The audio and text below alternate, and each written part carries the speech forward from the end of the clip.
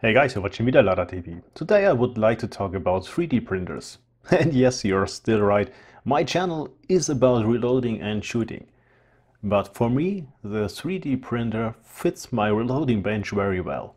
And to show you why, I would like to print an example to show what is possible. Today I would like to print an LED mount for my lead red reloading press. Hope you like it. And you don't have to create your own STL file within a CAD software. All you have to do is go on thinkirs.com, search for reloading and shooting stuff, and there are many projects. And the one I would like to print today is the Lee turret press LED mount made by SB Farmer. Thank you very much for this great job here. And this is what the STL file would look like. And all I have to do now is accept the license, download the STL file, and then I can print it. Okay, one step more is needed. I open the STL file in the software Cura, and here I can adjust the setting. For example, if I would like to print at 200 degrees Celsius, I can set this here. If I would like to print a solid model or one with a waffle structure, I can set this as well.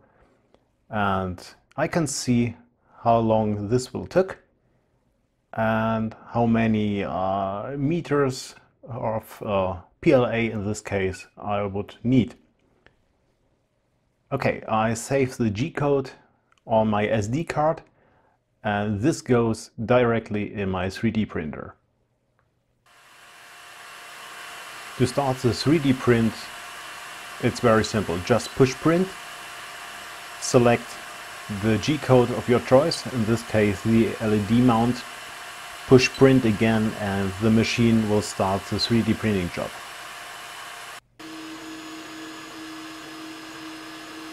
In this case I choose to go with a model which is not solid.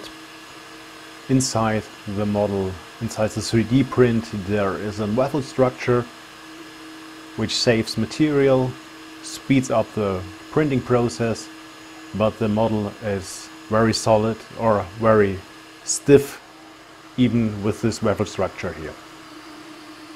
And like you can see here, printing process is pretty fast.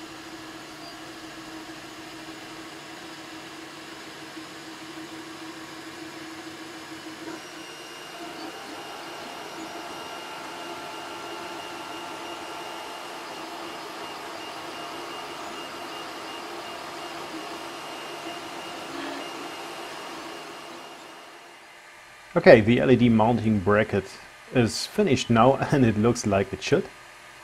All I have to do now is glue some LED stripes on the left and the right side. I hope you can see that there is an angle. So I use those LED stripes here, cut them to the length I need, put them on the left and the right side, and clamp the whole LED bracket on my turret press. And here you can see the LED mount in action. I have to connect the wires a little bit better, but for demonstration purpose it will work. And with those LEDs on the left and the right side, I can see the inside of my case pretty good. And this is only a small example of things you can print with a 3D printer for reloading.